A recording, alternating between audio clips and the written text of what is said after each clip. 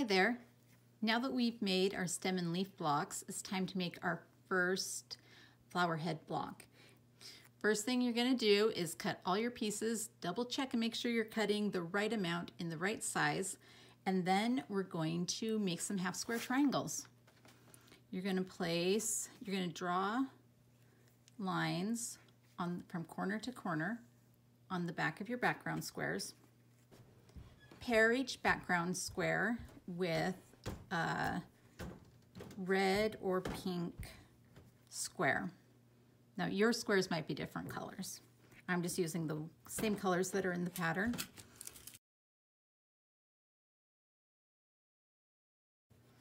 Now I feel pretty confident in your ability to make half square triangles at this point, but we're just going to sew a 1/4 inch on either side of this line and then cut on the line and press the pieces open. I'm going to go sew them and then walk you through the next little part. Now I'll cut these apart, cut on the drawn line and press them open.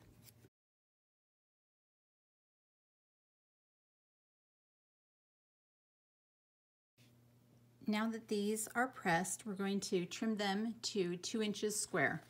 You'll probably just need to take a little bit off of the edges, and I'll walk you through how to do that.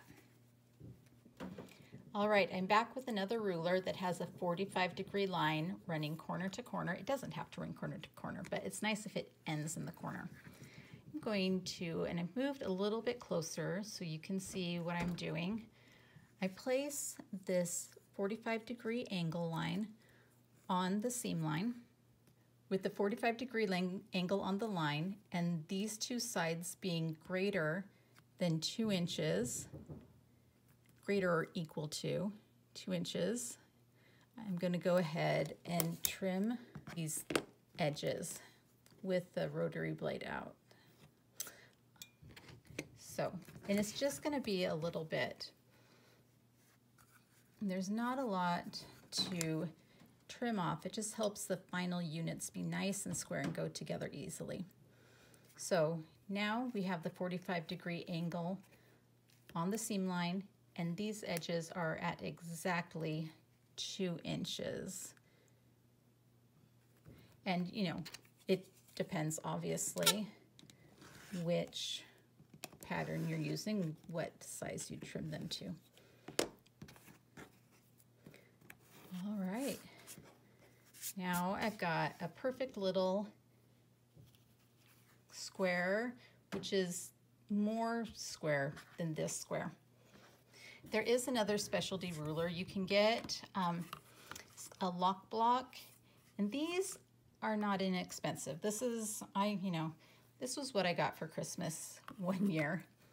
So what it does is there's this little groove here that hooks on to this bump in the fabric. And so, okay, so I have it facing the wrong way. You want the corner. I always do it the wrong way. Okay, there we go. So I put this here and it catches, and I have it pressed all the way up to that seam, and it's over by it's greater than the 2 inch mark. So I trim this. But then I can just rotate it like this and take it down to the 2 inch mark and do the final trim. This is great, especially, I wouldn't use it probably for, I wouldn't purchase it to make blocks like this where there's just a few half square triangles, but if you are making a quilt with 600 half square triangles, it could save you a lot of time and make things a lot easier. All right, I'm just going to go ahead and finish trimming these up.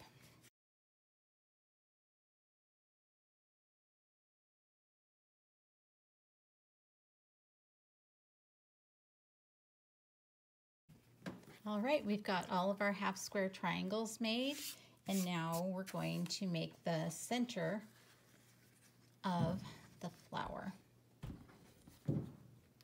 We've cut the squares in half as directed. And we're going to sew these on to either side, to opposite edges of the middle block. Now when you are getting ready to sew and pin, you're going to want to make sure that not just the edges are lined up, but that these little triangles on either side are equal. That's a good way to make sure that this point is in the middle of the block.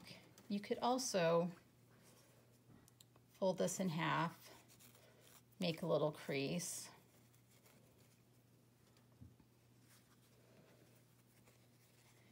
and double check that the point is on that crease. And the points here look good, so I'm going to go ahead and pin this.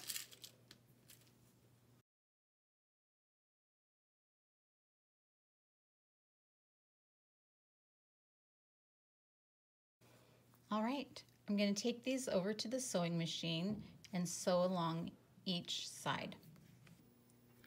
We'll sew along both sides with a 1/4 inch seam.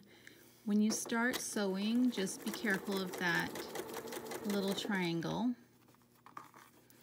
And your needle, like I keep on thinking that my needle will start and stop in this little groove here.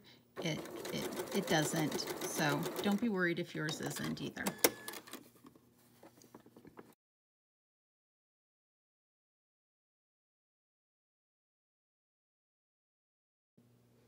I've gone ahead and sewn the pink triangles on and pressed towards the pink.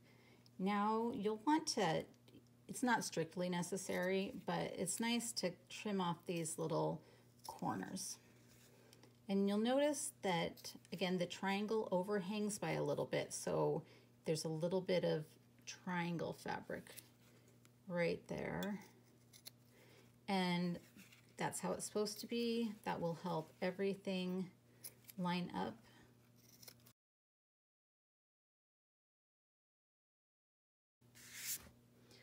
While I'm over at the sewing machine, I'm gonna do a little bit more sewing. It just helps me to not go back and forth between the sewing machine and iron.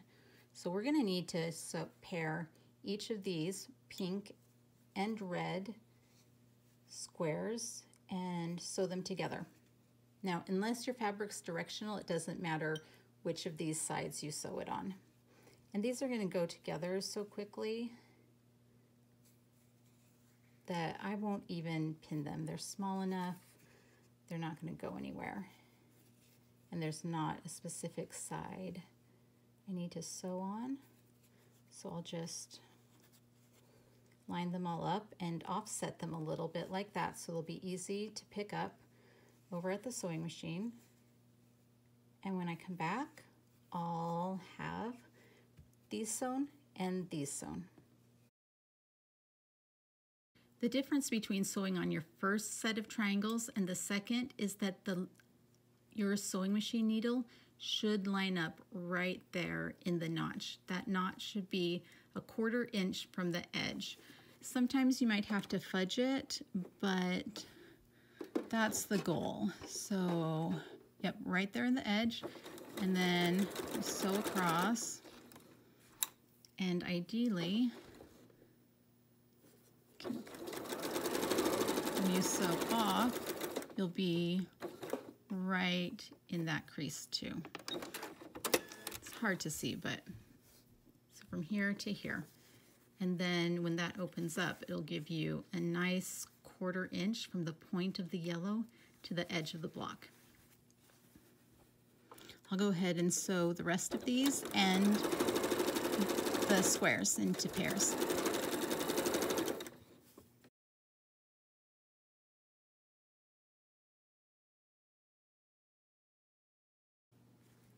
Now let's lay out all of these pieces.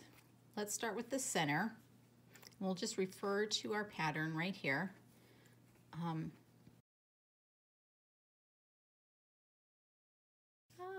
So cute. Again, I like to minimize how much I get up and down, so I'm going to pin all of these together and then take them all over to the sewing machine and sew them at once. So, for example, I'm going to take this half square triangle and pin it onto this end.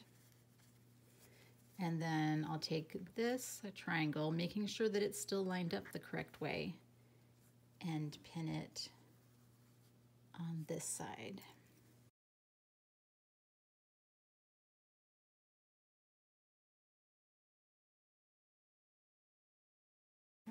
Off to the sewing machine to sew these up. I've sewn and pressed the 2 patch units to the triangles and the center diamond, and now we just have to sew the final rows together. Again, lay it out, make sure that everything goes in the correct place. Turn around, beautiful. Now when you're pinning these, you're going to want to make sure that these seams butt up right against each other. The seam on all the seams are pressed towards the 2 patch, and so the seam allowances will be going in opposite directions. And you can just rub your fingers and feel when they bump up next to each other. And if they've bumped up, we know that when we do that seam, when we sew our final seam, those corners will be lined up. You just kind of wiggle it. So instead of lining up the ends and then making the middles fit, you're really, with this technique, butting up these seams in the middle, making sure those seams are correct, and then after those seams are matched up, then you'll go ahead and you can pin this edge and make sure it's lined up nice. Now these are such small pieces again that I don't think that's necessary. We can just kind of fiddle with it once we sit down at the sewing machine.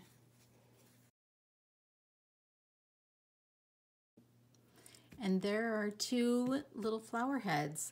I went ahead and set the seams, pressed open, sprayed them with a little bit of water, and really pressed in place with the iron. And now they're nice and flat and ready to be sewn onto our cute little stems. Now there's a video for the stems if you want to go back and refer to it, but here they are. Aren't they cute? I can't wait to make all of the rest of the flowers in this quilt. I think they're all adorable. And the next one's super, super simple too, which is great. All right, till next time, bye.